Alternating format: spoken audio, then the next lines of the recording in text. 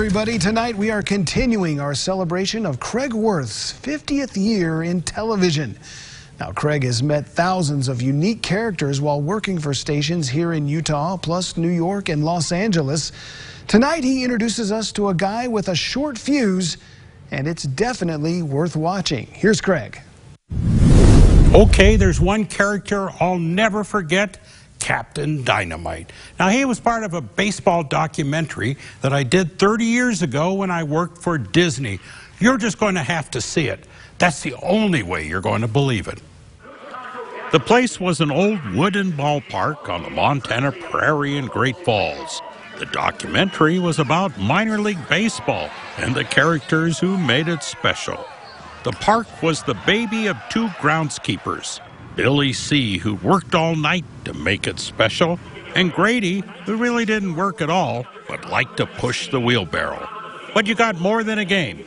You got the darndest acts that followed the minor league circuit. Like Captain Dynamite. He would be there Wednesday. And Captain Dynamite will be here on the field to blow himself up. Well, as you could imagine, folks showed up on Wednesday. Yes, Captain Dynamite was going to blow himself up. Well, back to our story in 1988. You ever been hurt doing this? I didn't get this face from shaving.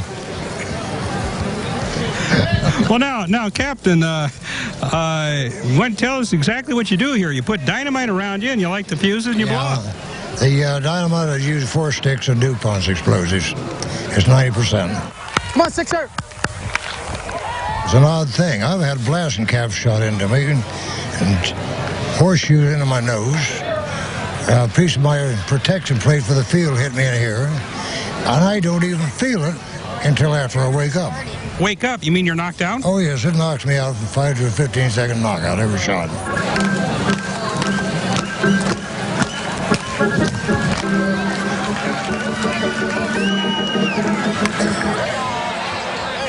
He signs autographs for the kids.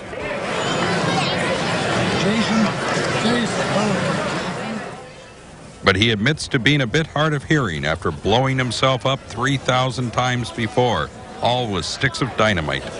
Well, it's something that very few other people would care to do. Now, as I remember, the pitcher was giving up home runs. Just relax right here. Take a deep breath before you go. Let's go. Come on. Meanwhile, the captain has now set up his ghastly shop in the back of the bullpen. He is making his coffin of death. Way to go, baby blue. Way. Nice game. Nice swing, guys. So the game ended, and we took our cameras to the field and back to the story of 30 years ago. And the captain comes out of the dusk, leading a company of a few good men.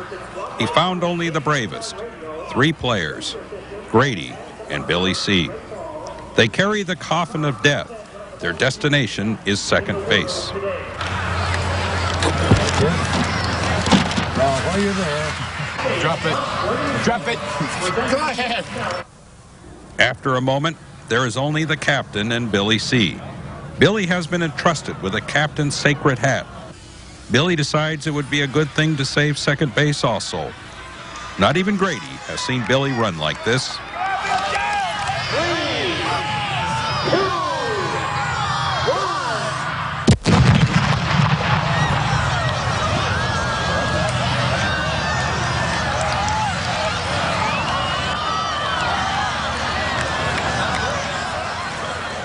Billy comes out.